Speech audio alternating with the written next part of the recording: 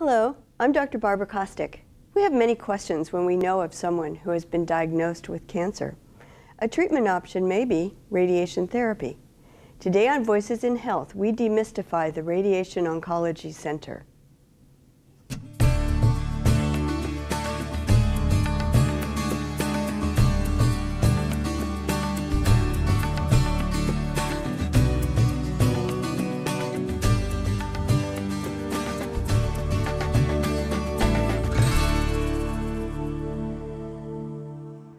The Washington Radiation Oncology Center has been providing radiation therapy services to the community since 1984. Utilizing state-of-the-art technology, the center offers the latest advances in radiation therapy and treatment planning. A board-certified radiation oncology specialist, Dr. Michael Bastasch has been practicing with Washington Hospital since 2006. To help demystify radiation oncology, let's first address radiation treatment and its role in cancer therapy. Welcome, Dr. Bastasch. Can you tell us what a cancer is? Sure, Barbara.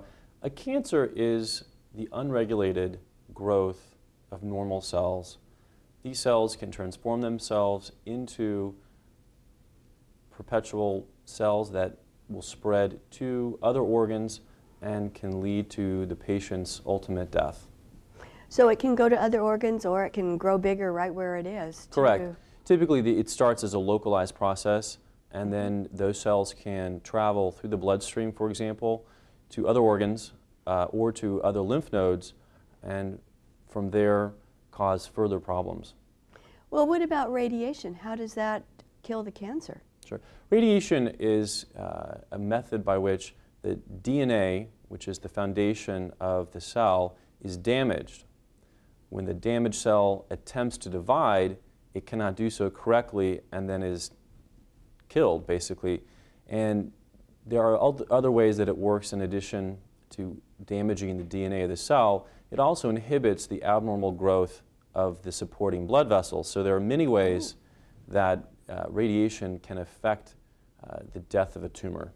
And the DNA is found in the nucleus of the cell, and is that one of the ways that they find out that it is a cancer, isn't it? By looking at the cells under a microscope and seeing that it's multiplying more? Correct. There are pathologic stains that can be done to help determine what type of cancer it is and how quickly it's dividing, and that provides important clinical data for the physicians treating the patient.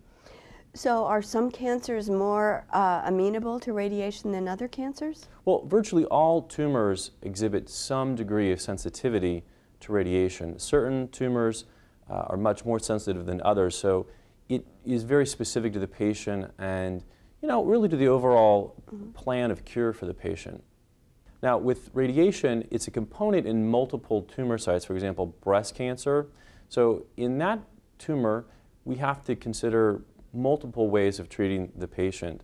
The classic thought is, of course, surgery, which effectively treats the local area that's affected. Now, the rest of the breast may harbor microscopic deposits of disease, and that's when radiation can play a role in sterilizing the remaining breast tissue of microscopic areas of disease. Then, of course, chemotherapy is important to control any disease that may have left the breast and traveled to the lymph nodes or to other organs. Well, what is the difference between radiation and chemotherapy? Well, Barbara, that's a great question. Chemotherapy is taken either through the IV, which is through the vein, or as a pill, and of course it goes through the bloodstream to all organs. So your entire body is affected, whereas radiation is local therapy. So only the area that is irradiated is affected. Well, does radiation work different on different kinds of cancers? No, essentially radiation's effects are on principally two areas. Number one would be the DNA, which is really the blueprint of how the cell functions. And number two, on the vasculature that supports the tumor. And the radiation damages the DNA, so when the cell attempts to divide, it's not able to divide correctly, and because of that, the cell dies. When the radiation affects the vasculature that's growing, those cells are also dividing, their DNA is damaged, and they die. So it's really a two-pronged approach, and together, that's how radiation causes its effects. But certain tumors are more sensitive than other tumors? Correct. There are certain molecular mutations that can lead to resistance to radiation. In other words, the damage to the DNA is repaired more effectively in certain tumors than in others. And what tumors are more susceptible for radiation? For example, testicular tumors, such as what Lance Armstrong had, for example, classically thought of as a very radiosensitive tumor. Lymphomas, breast cancers, those are relatively radiosensitive tumors. What about prostate? Prostate cancer is also a sensitive tumor to radiation, provided sufficient dose is delivered. And in the past, there was difficulty delivering sufficiently high levels of radiation safely. But with the emergence of better technology, we can provide a sufficient dose to the prostate gland to kill the tumor, but sparing severe effects to the rectum and to the bladder. The way we do that is through intensity modulated radiotherapy, which is on the forefront of how we deliver the radiation. The radiation is the same, but the method of delivery is improved. Well, not only prostate, but what about breast cancer too? Yeah, breast cancer has undergone an evolution in how we treat it. We are able to spare more effectively lung and heart tissue if it's in the field, and thereby we decrease the incidence of late side effects. Well, we've gone from the prostate to the breast. What about the head and neck? Well, in head and neck cancers, radiation is a very effective means to destroy a tumor, because in many of these areas, the anatomy is unfavorable for a complete surgical excision. And so radiation can reach those areas where the scalpel cannot. So we can, in combination with chemo often in head and neck cancers, eradicate those tumors with a high degree of success. Does age or sex play any role in having radiation or not having radiation? No, they're not exclusionary criteria. Patients who are 95 tolerate radiation therapy. Women and men tolerate them equally. I always say that it's always easier to do women. They're generally tougher, I would say. You know, they know how to give birth, and men sometimes are not as tough as they look.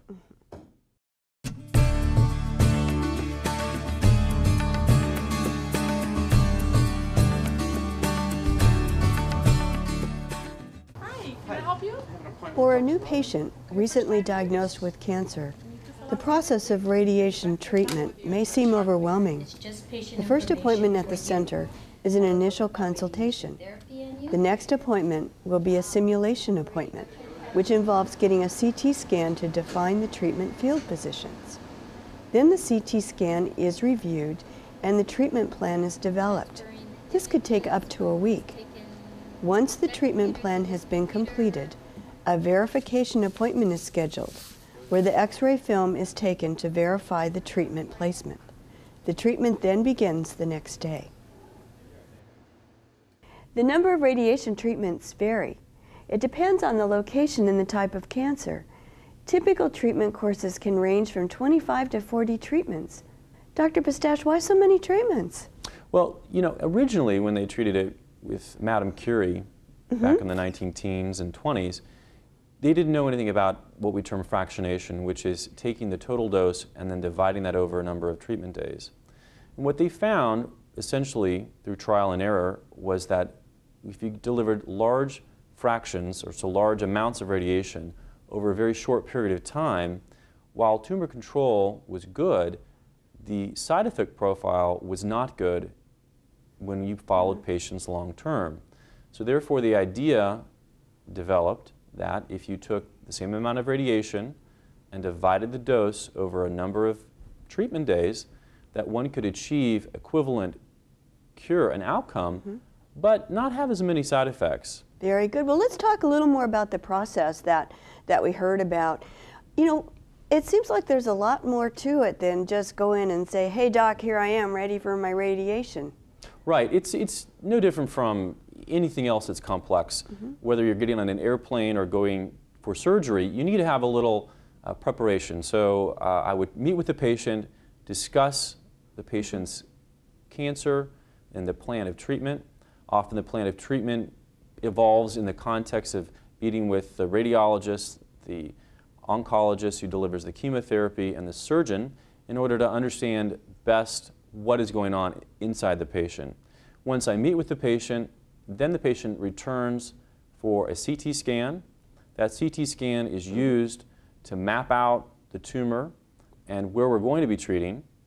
Well, and I guess you also have to take into account when the patient's breathing, or if they have, movable organs, are they out of the way of the fields, and so that you make sure that you get the field right where the tumor is. Absolutely. So it's a dynamic process because we're moving all the time, even if we don't think we are. Our organs are moving. So, it's an evolving aspect in radiation therapy.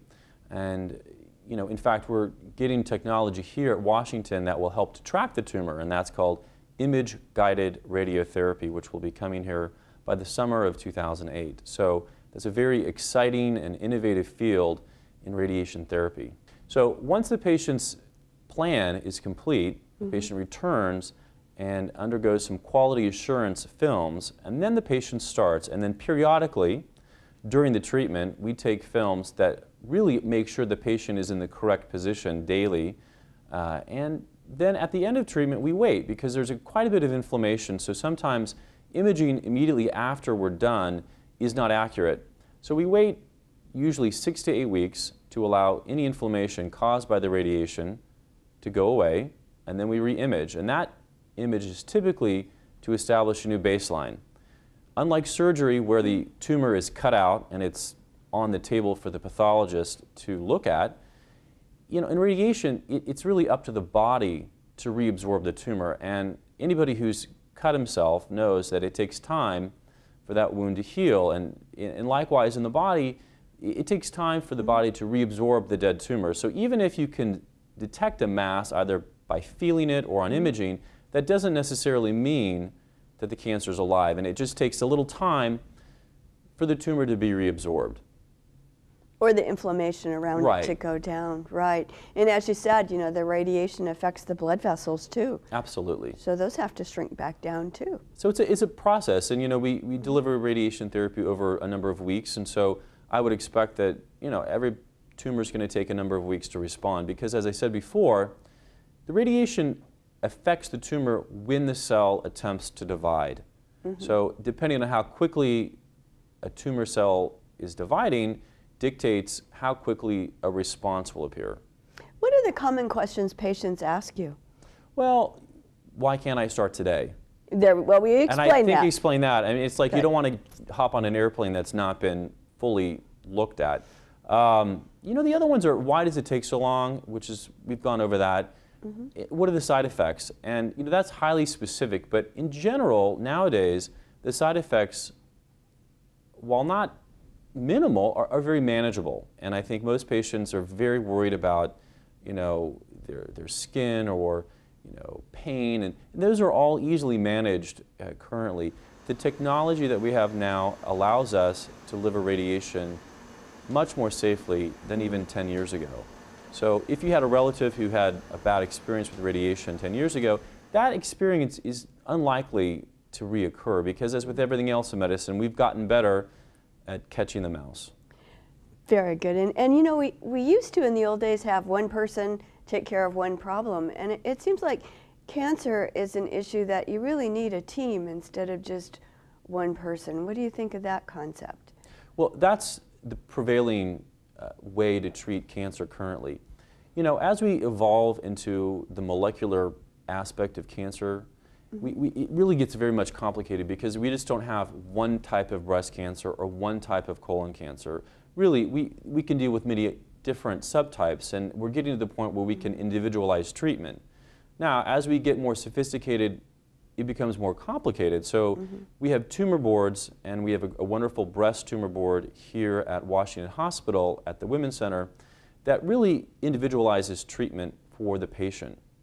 And so the patient is presented at the tumor board, and you're there for radiation, and I guess the doctor's there that would provide chemo if chemo's needed, and Correct. The surgeon's there that did the surgery. And yeah, so it seems like this team approach really helps the patient. It really helps to, first of all, streamline the process because everybody's on board. Mm-hmm. We all understand what is going on. Mm-hmm. We all communicate because we're sitting there next to each other.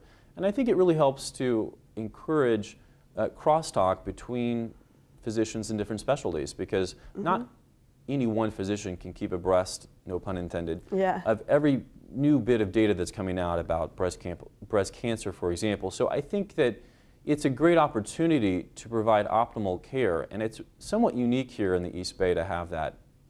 Well, let's keep demystifying some of these myths. We've Sure. already said that colon cancer isn't just colon cancer, breast cancer isn't just breast cancer. There's lots of different cancers.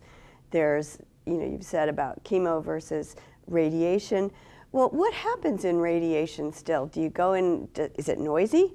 No, so essentially, everyone's had a chest x-ray, or they at least Mm-hmm. know what that's like. Now, therapeutic radiation is simply on the other end of the spectrum. So if a chest x-ray is at a kilovoltage, therapeutic radiation is at a megavoltage. And you don't smell, hear, taste, or during the therapy feel any differently from how you feel when you get a chest x-ray. You don't feel warm, Mm-hmm. for example. If I were to irradiate a cup of coffee 1 degree, that's enough energy that would kill you. So you don't really feel anything during the radiation. Now afterwards, for example, if we irradiate someone's stomach, an hour or two afterwards there may be some nausea.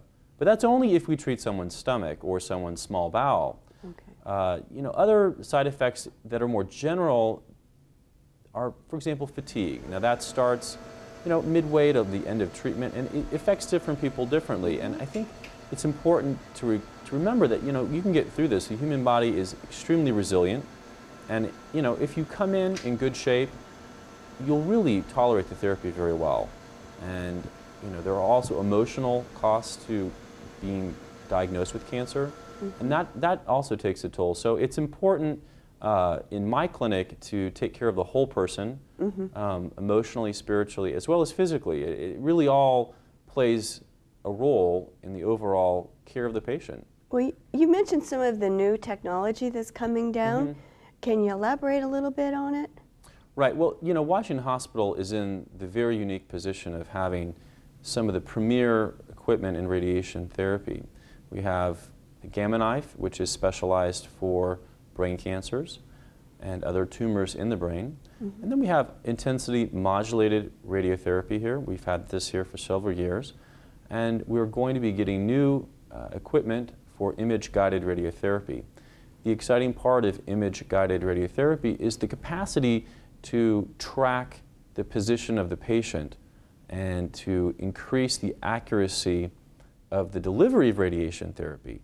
Now, the reason that's important is if we can deliver therapy more accurately, we can increase the dose to the tumor while reducing the dose to the surrounding normal tissue. So if we can increase the dose to the tumor, the hope is that we can cure more tumors while not causing excessive or even increased toxicity. And the hope really is that we will decrease toxicity. So yeah, I understand that. Yeah. I think what I'm getting from you is that you have a cancer in a certain area, and by using this wonderful new technique, it will be able to monitor that cancer is shrinking or growing more on one side and less on another, so that you can redo your plan halfway through the cycle? Or? Right. So sometimes we can do that just by, we can see the tumor shrink, so we can do that. And other times it's even simpler than that. We just need to make sure that the patient is correctly aligned every day. And with this technology, that is more precise, which allows us to treat the tumor more effectively while sparing the normal tissue. Well, I think, a lot of patients do worry about that. They have to lie on a flat bed Right. and not have any support and not be able to move. And you're telling me now you're going to be able to give people a little bit of relief from that because you can. Well, not the track it? hard table. Oh. That's still Okay. that's still part of the game because it is important that we we can put a pad on the table or what have you. But the table is hard because we have to make sure that the whole body is in the correct position and they frankly don't roll off. That's not a good thing. And so it's just part of the game, and we can work with people who have sore backs or have bad arthritis in their joints. And it's one of those things where it's only about 15 minutes. So for most patients, while it's not exactly a spa, laying on the table, it's not horrible. So they can tolerate it for a good period of time, 15, 20 minutes. Okay, so again, explain to me why it's going to be so wonderful to have this computer guided. Well, what it does is it tracks the patient, and it can track the tumor. If you put seeds, for example, little pellets of metal inside, for example, the prostate. Okay. One can then track the prostate, because the prostate is not a static organ. It will move dependent on the volume of urine in the bladder and stool and feces in the rectum, because it sits between those two organs. So it flops back and forth on a fulcrum. And so if you can match that and track that, then your treatment is more accurate and less likely to get damage to the colon or the bladder while you're treating the prostate. Exactly.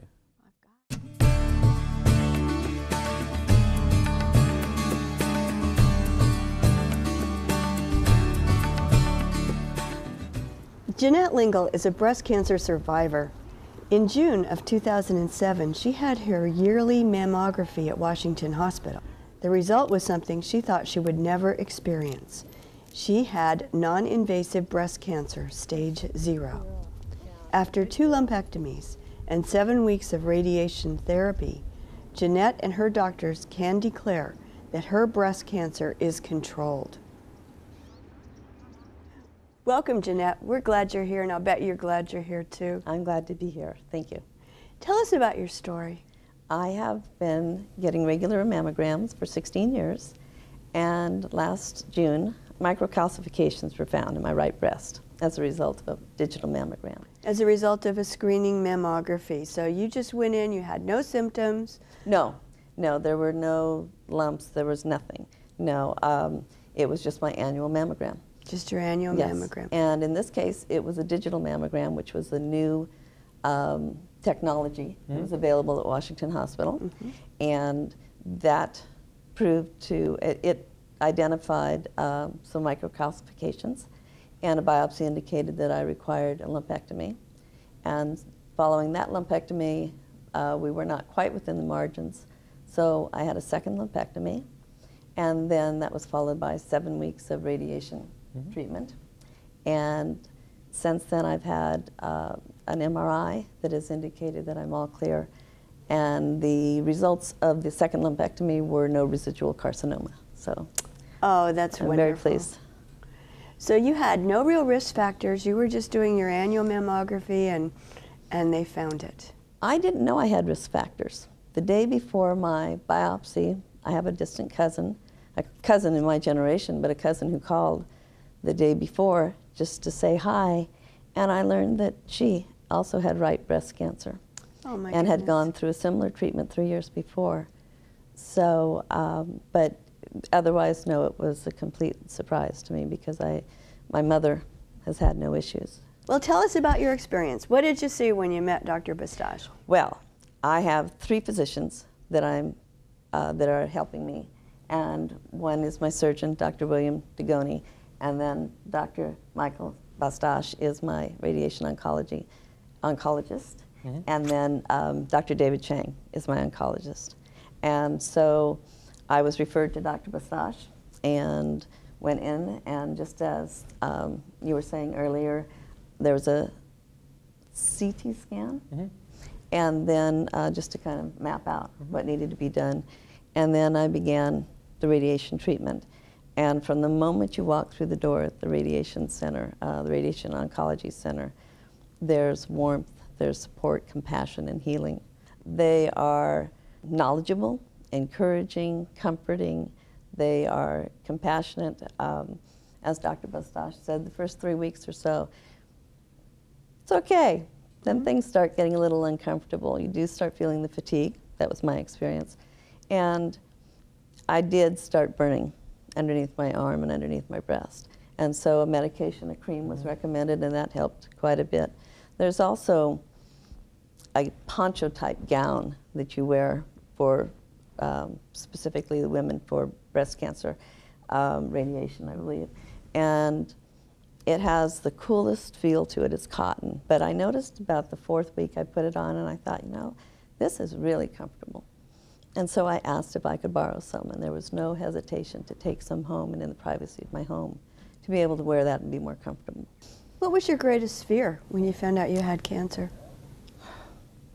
I don't think in my case, I really stopped to feel fear. I just started speaking with my different physicians, and there were just things that needed to be done. So you just took it that this is a problem, let's take care of it? Yes, as a matter of fact. This is a problem, let's take care of it and see where it takes us.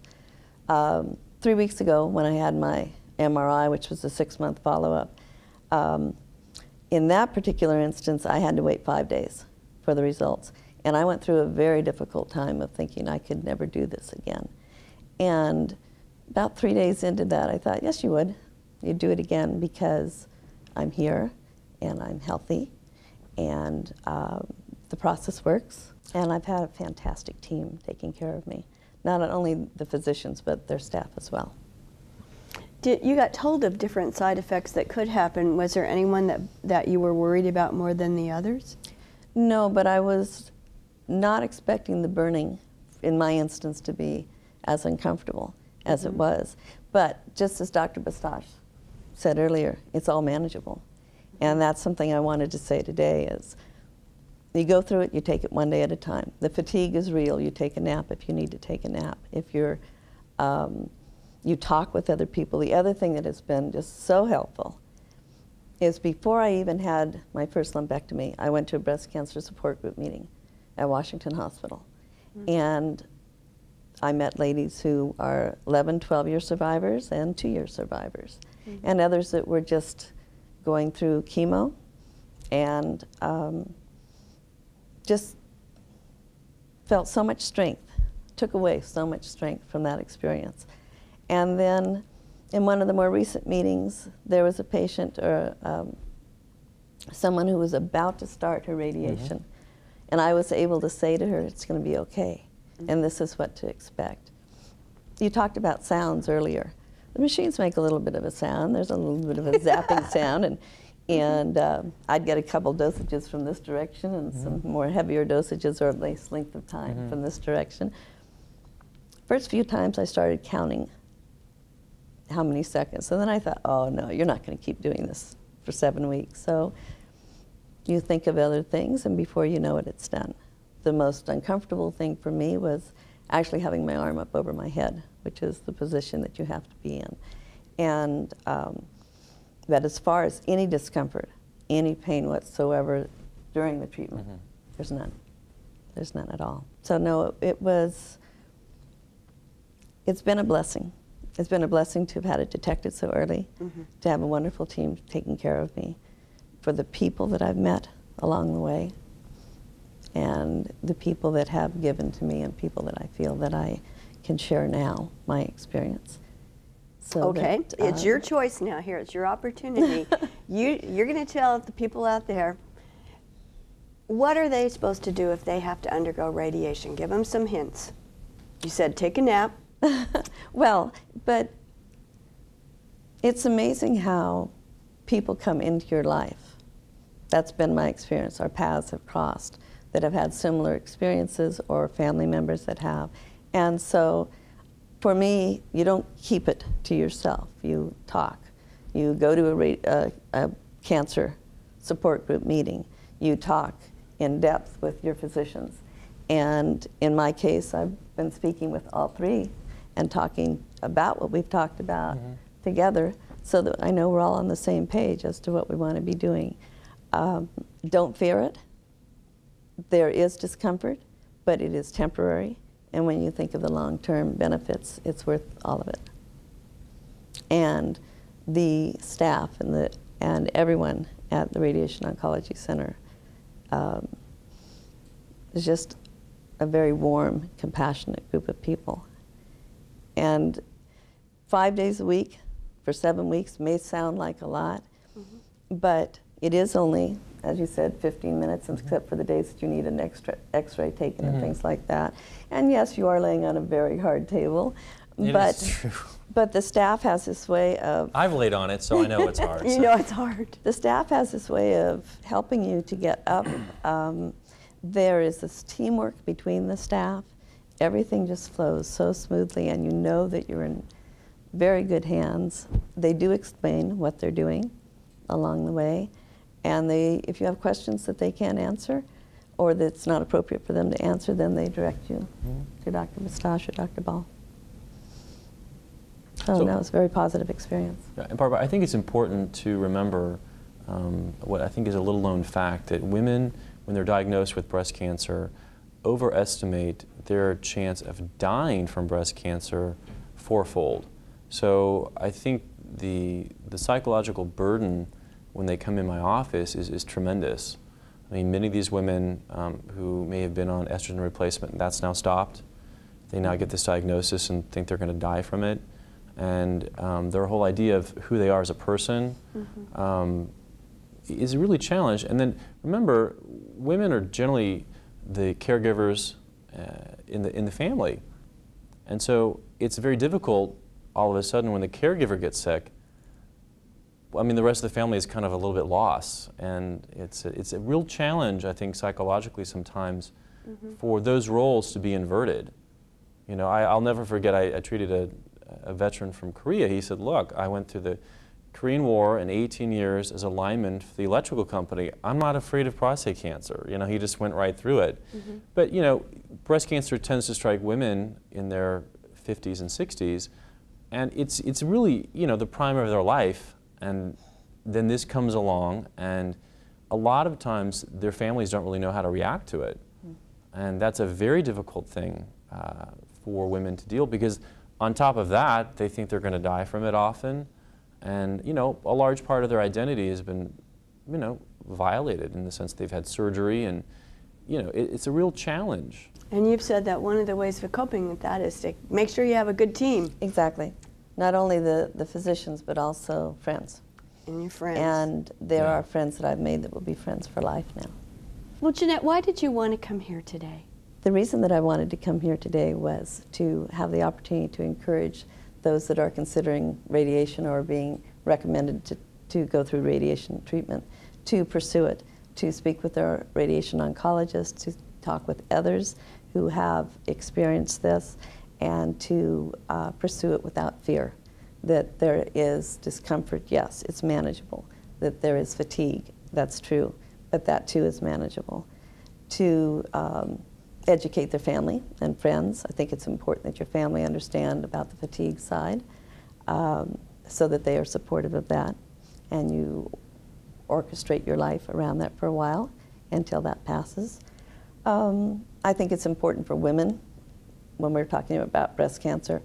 They're the primary caregiver, but it's important for them to take care of themselves, because it's easy to put off a mammogram for a few weeks here or a few months, and pretty soon maybe a year has gone by. In my case, if I'd waited longer, it could have been a very different outcome.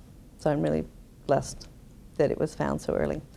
And my second reason is that I wanted to thank the Radiation Oncology Center for all that they've done to care for me and the environment that they provided, and to thank Dr. Bastasch and his staff for the 7 weeks that I spent with them, and the